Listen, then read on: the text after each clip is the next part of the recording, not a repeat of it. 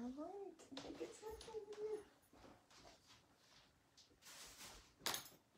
All right, hi everyone. I was trying to get my phone fixed. Since Facebook updated, it is not the same. How is everyone tonight? Happy Monday. Monday it is. Ooh, a little crazy. That wind was windy today out there. We had recess outside, and then after school it was windy. How is everybody today? Hi Shauna and Debbie. Did everyone have a good weekend? We had a busy weekend. Let's see if I can get some comments rolling over here. We painted our garage this weekend, so we were busy. Lots of painting. Thank you for sprinkling, Kimberly. And hi, Rita. I'm trying to see comments. Oh, there I have some. I have eyeballs over here. All right, so we are gonna do, I sent a survey out. Hi, Denise.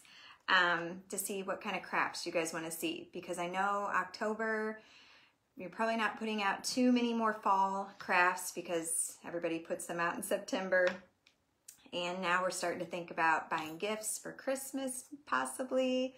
So this craft actually is from, that I saw on Facebook, and it's originally from another crafter. I wrote her page down because I messaged her, I saw it, I said, oh, this is so cute, I have to try this.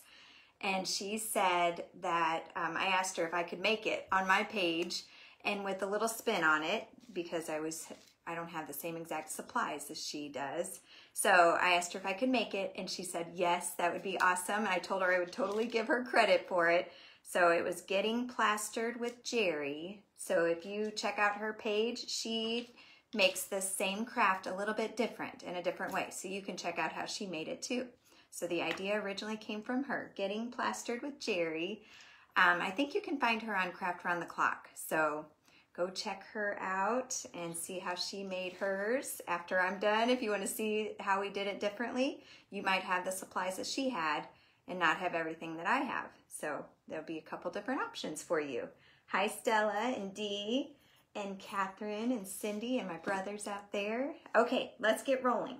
So the first thing I'm starting with are 5-gallon paint sticks, and I think I just used 2, right? 1, 2, I might have had 3 paint sticks. Yes, 3 5-gallon paint sticks, and I cut them in half. So cut it right at the 10.5 mark. So then I have 2 pieces. I kept the handle piece. I used the handle piece. Where she did not, I did, because I didn't have enough paint sticks. So I had to use it, and it turned out cute. So we are using that. Let me see here. Oh, this is the one I want. So we are gonna stain them. So here's what it looked like when I first cut it.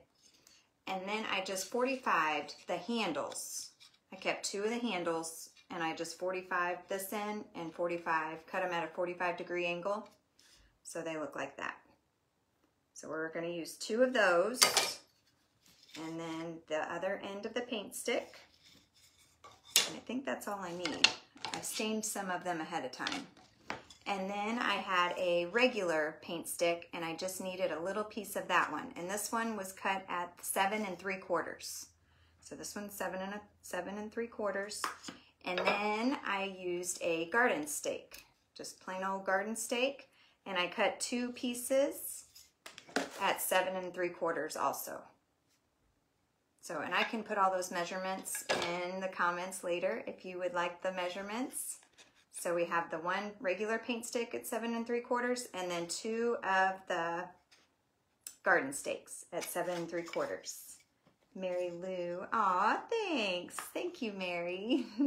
Okay, so we are gonna put a real quick coat of Waverly Antique Wax. We're gonna stain it with this. It's easier if you use real stain. Hot glue doesn't always work the greatest on real stain, or you have to stain it and then you can hot glue. This just works really easy for me, and it doesn't smell. I can use it in here. So I always use my antique Waverly wax. Can you guys hear me okay? Because when I first plugged in my microphone, tonight, for the first time, it said it was not supported by my iPhone. And that's never happened before. So let me know if you can hear me okay. Hi, Robin and Jackie and Terry. We'll try to catch up on some comments. So I'm just going to stain the side that does not have the numbers on it. You know how paint sticks have like a ruler on one side? I'm not going to stain that side. And I'm just using a foam brush. And just putting a quick coat of this wax on here, and then I'm going to wipe it off. Take a paper towel, just wipe off all the excess, just like that. Okay, do the next one. I saw this craft and she did such a good job, and it will make a really cute Christmas gift. So I wanted to show you guys, if you hadn't seen it on her page, and then you can make them, start making them now to give as Christmas gifts. Because they're super simple. So far, the only thing you need is paint sticks, and then I'll show you the rest of the supplies. You don't need too many supplies. You can hear me fine. Oh, good, good, good, good. Hi, Jackie. Yeah, it's never said that before. Oh, great, here we go. My microphone is not gonna work, and I already talk quiet as it is. I had after school duty for second load bus duty today, and there's so many kids in there, and you know, it's the end of school and they're tired and they're a little wound up, and so they're a little noisy, and I cannot yell very loud at all when I have to call the bus numbers when the buses arrive. So the other teacher that's in there with me, she had to call the bus numbers out because I just do not have a loud voice. I have not learned to yell from my belly or my diaphragm or wherever you yell from. Don't have it. Don't have that teacher voice. Okay, one more. Just our regular paint stick. I'm getting a mess all over my hands. I'm getting the edges. I did stain all four sides of the garden stake. I didn't say that. But I'm just staining the top of the paint sticks that don't have the numbers, and then the sides. I'm not going to worry about the back. You can stain the whole thing if you want. Okay, let's get that out of the way. We're done with that. Get a wipey here. Get most of this stuff off my hand. I got enough for both of us, LOL. Yeah, you have a louder voice than me. My brother got it all. I don't know why, I just can't yell. Okay, let's get this out of the way. All this mess. And then we'll put this cute craft together. I know you're excited to see what it is. It's a Christmas sled, so I'm super excited. I love a sled, and you can leave it out in the winter. You don't have to leave it just for Christmas. Okay, so we're gonna use wreath hangers, 2 of them. I got these from Dollar Tree, so $2. These are gonna be the rungs of the sled. And so take the tag off the top. Hi, Brandy, I'm good. How are you? Doing pretty good for a Monday. It's Monday and it was rainy here, but not too bad. Okay, so now on the hanger, you have the wreath hanger. You have the square part that hangs over the door. We are going to take that part off. Now, Jerry from Getting Plastered with Jerry, she just bent hers out and straightened it out, but I took mine all the way off. So I just bent it up, and it did it pretty easy on the other one. Right at the crease, I just bent it up and then back down a couple times, kept working it until it just pops right off. So not too hard at all. So then it looks like that. So you need 2 of those. So I already took the end off of that one. Okay. Aw, thanks, Velma. I felt like I was a mess today, but thank you. Everybody likes these colors. I do like this dusty rose color. Okay, So now I have my mat underneath, so it has some straight lines to help me keep everything in a straight line. So that's just a little tip because we're gonna have a lot of boards on here. I'm gonna start with my 2 garden stakes that I cut 7 3/4. And so that's gonna be the width of my sled. And I'm gonna put them one near the end. Let's line these up on the end of my board here. Let's actually do it at the bottom, like that. We're gonna put one about 2 inches from the end, and then one about 1, 2, 3 inches from the top. I think that will work, like that. Now she used paint sticks and then something different, like little, oh, I forgot what she called them. They look almost like wooden beads on hers. I did not have those supplies, so I'm using garden stakes. So we're using 2 pieces of garden stake, and then my regular paint stick is going right up at the top, where the curved part of the rungs, I think that's what you call it, rungs of a sled, right there at the top like that.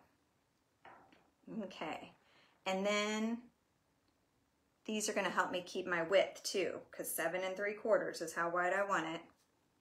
Let's make sure. Now I have these boards. These are the 5-gallon paint sticks. Let's make sure those are placed. Yep, the garden stakes look good at 2 inches and 3 inches. So we're going to glue those down. Let's start with this one. So I'm just going to put a dab of hot glue there and there, and then glue it down.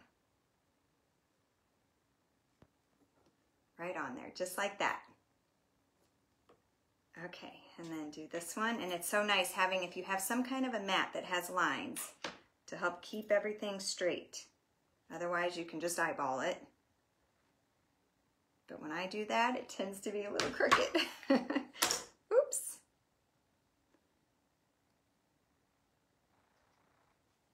Oops, slide that over just a smidge. Okay, and then we'll do the top one. Let's make sure I'm moving it around here. Let's move this one right up there on that line. Right up near the top.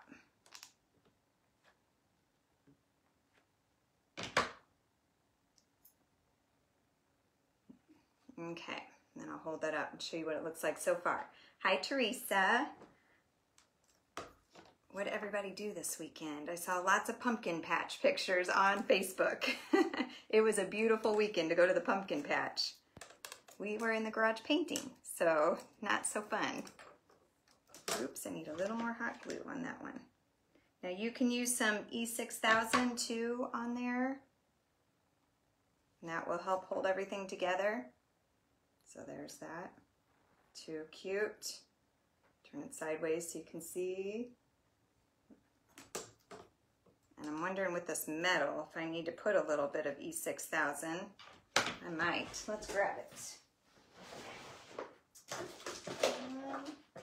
E6000 does not dry quickly, so we use the hot glue for now, but then this will make it last, make it stick. But it takes about 24 hours to completely set up. And here's what it is, E6000. Because see, my wood is kind of popping off my metal already. So we're gonna put a little bit of this and hot glue down. If I can get it to come out of there.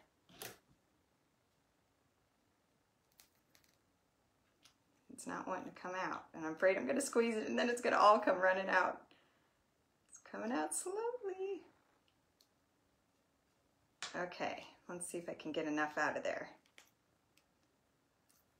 And you're only gonna need this for this part of it on the metal, because I just don't want those to pop off there. Look, they're popping off really easy. Did not plan for that. So we're gonna put some of this on there. It is not wanting to come out. Rats, and I can feel it all in there. It's not dry. Spent Saturday in St. Genevieve just checking out the stores. Aw, that was a good day for that. Okay, E6000 on that one. That was a chore, not very easy. A little more hot glue with the E6000. And then stick that right back on there. Let's see, 1, 2, 3 from the top, 3 inches. And then we're going to do the same on the other 2. Now it might help to kind of sand the metal just a little if you don't have E6000. Okay, this one feels pretty good. It's stuck on there. And that one's stuck on there now. It was just this one. I think, oh, nope, that one's loose. Let's see if I can wiggle this one. Let's put some E6000 on those too. Hi, Anna. If you put some Vaseline on the top of the E6000 before you put the cap on, it's easier to get the glue to come out. Good tip. Catherine, I think you actually told me that before, and I forgot. I just remembered that. Now that you said that, I think you were the one because I had trouble last time. Okay. And then 2 inches from the bottom. There. Now, let's see if that works. Now that E6000, of course, is not going to set up, but it will be dry by tomorrow. Okay. Good, now we got that part done. Let's put our 5-gallon paint sticks on there. So I'm gonna put one in the center, and this will stick fine with hot glue because we're gluing the wood to the wood. So we're good now. And then another one that's just cut straight on both ends. Moving my stuff around here. And then another one, just straight cut on both ends. So we have 3 in the middle. And then the 2 handles that I cut. Oops, there they are. So there's the handle part right up there, and I just 45'd it. So we're gonna put that one, have the angle going inward this way, and then this one on this side. And then we'll spread these out evenly. Now you don't have to use the handle part. You can use just the straight edge parts and just angle it, but I didn't have an extra one, and it looks kind of cute with that little indentation from the handle. Okay, so can you see what I got going on here so far? Too cute and so easy. These would make cute door hangers, Christmas gifts that you could give someone.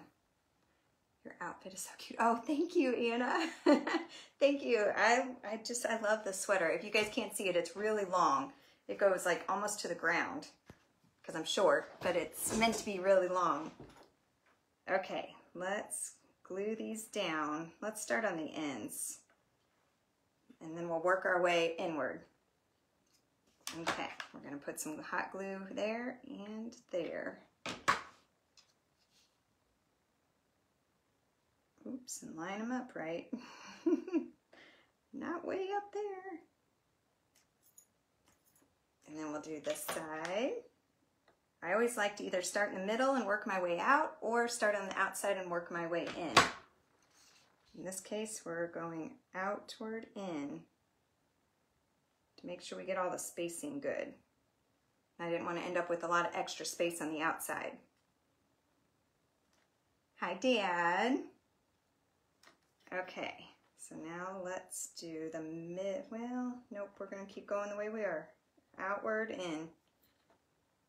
Okay. Put some hot glue on each one of those garden stakes.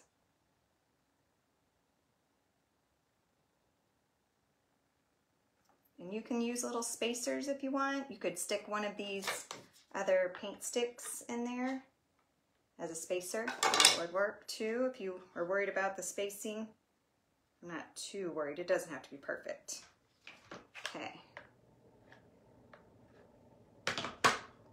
And then we'll do this side.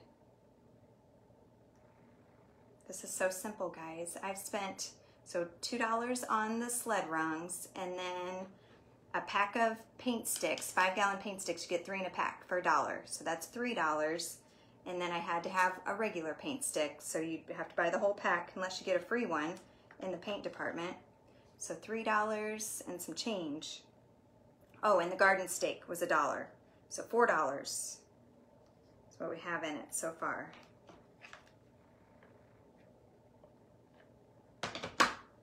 Really cheap. It's super cute. I'm going to invest in paint sticks. I know, can you buy stock in paint sticks? I use a lot of paint sticks. Bet your little students think they have a pretty... Aw, thanks, Mary. Too sweet. Okay, now my E6000 is not all the way dry. But look at that. How cute is this? And so simple. You could hang it. I'm not done. We're going to decorate it a little bit. But you could hang it on the door. We're going to hang a jute hanger on it. Or you can leave it sitting on your table for a table setting in the center. How cute. Adorable. Okay. So now let's decorate it just a little bit. It's too funny. About investing in paint sticks. They're not very expensive, so I don't know how great an investment that would be, Dad. All right, now my Christmas stuff is very limited right now because I have not gotten it all out of storage. So what I do have, I had some sprigs of greenery, so we're gonna use that. I did have some berries in a drawer that I found, so we're gonna use some berries. Had a little bit of those. And then I did have some Christmas ribbon. So this is the red and black buffalo check that I like at Christmas, so we're gonna use that. And this they had at Dollar Tree. I'm not using this, but I wanted to show you. Burlap ribbon, I bought that the other day. That's really cute. With the holly leaves and berries on there. Super cute. Okay, so now we are going to just I'm gonna make a simple bow tonight. Nothing fancy. I am just gonna take my ribbon, and this is, let's see how many inches this is. I'm just gonna use this paint stick if I can see the numbers here. Yeah, it's about 7 inches right here. 6 to 7 inches, and I'm gonna fold it down just like that. And then I'm gonna fold the other side over. So I have about 3 inches on each side. So I folded it this way, and now I'm folding it this way. And now I'm gonna fold it back over this way again, and then just fold this end back over. Really simple bow, kind of like an accordion. Just keep folding them back and forth each side over and over, and then in the middle, we're gonna bunch it together, just like that. And then we're gonna spread it out and shape it. So I hope that makes sense. So you lay your ribbon out, fold one little piece over, and then fold it over. Keep folding back and forth until you use it all up, kind of like an accordion. And then a little piece of wire. We're gonna bunch it right in the middle. Just tie a piece, or wrap a piece of wire around it.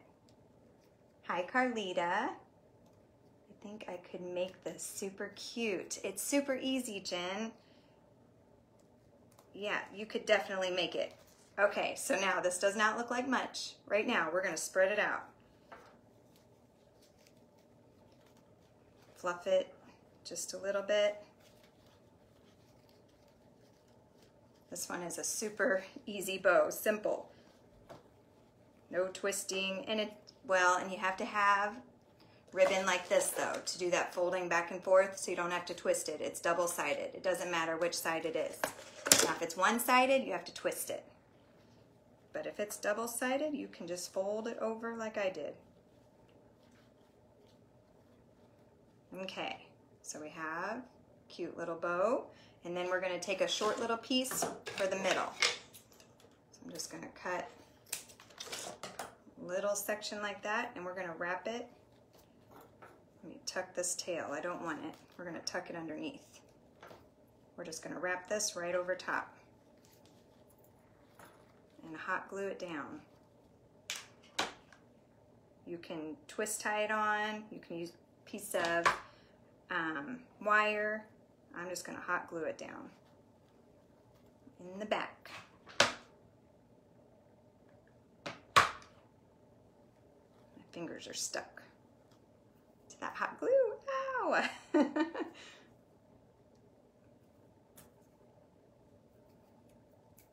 did not put on my little finger protectors. Okay, now we're going to scrunch this in the middle.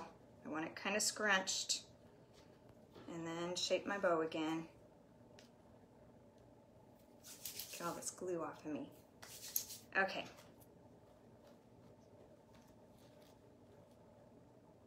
Really easy. Cute little bow. Simple. We're going to use that up in the corner. Okay, and then we're going to use our little sprig. I think I'm going to put that on there. Just like that. Can you see that? And then little berries to tie in some more of the red. I think I'll wrap the berries around my sprig here because they have wire in them. Let's hot glue that sprig down. See if it will stay. Put a little hot glue right there. And then I'll probably hot glue just a little bit underneath. You can put the sprig in the middle, you could hang a wreath on it, whatever you want, however you want to decorate it. Rita, thank you so much. This is not my original idea. Jerry from Getting Plastered with Jerry, she thought of this idea and she was so kind when I asked her if I could make it because I thought it was super cute and I wanted to show everyone if they hadn't seen it because these will make great Christmas gifts. And she said, yes, of course. So she's letting me take her idea and put my own spin on it. I didn't have all the same supplies as she did. So you guys see a couple different options of how you can make it. Scatter. Aw, thanks, Mary. Okay, now we're gonna glue this bow right on there. That'll work right there. A little glue there and there. You can wire all this stuff on for time purposes. Right now, we're just gonna hot glue it on.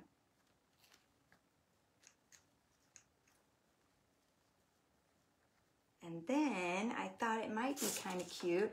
Like if you gave it as a gift, you could put an initial, hang their initial for, mine is N for Newton. So I'm gonna put a little N on there. So you could put, if you gave it to someone, put their initial, you could put a little plaque with their name on it. That would be really cute.